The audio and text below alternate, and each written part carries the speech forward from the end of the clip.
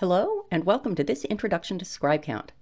If you distribute to multiple platforms, for example, Amazon, Draft2Digital, and Ingram Spark, you know how time-consuming and error-prone it is to try to collect the data from all of them, and how difficult it is to analyze it. ScribeCount has you covered. In this video, we'll take a look at how the ScribeCount Dashboard aggregates data from the various platforms and presents it to you in easy-to-understand and actionable charts and graphs. ScribeCount automatically pulls all your sales data from a long and growing list of distributors.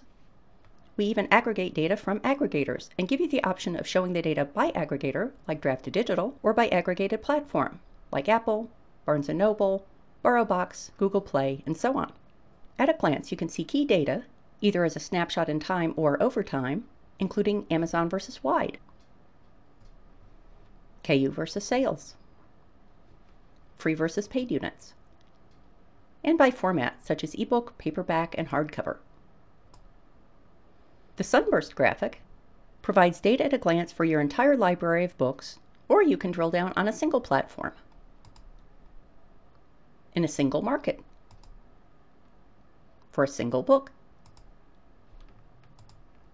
Below the Sunburst, you see the data in a table format by platform, marketplace, book, and date.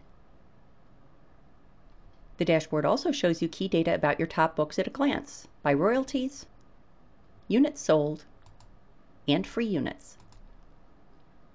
And here's my favorite feature, the Royalties by Marketplace map, where you can see all the places around the world where readers are enjoying your books. And that's just what ScribeCount offers on the dashboard page.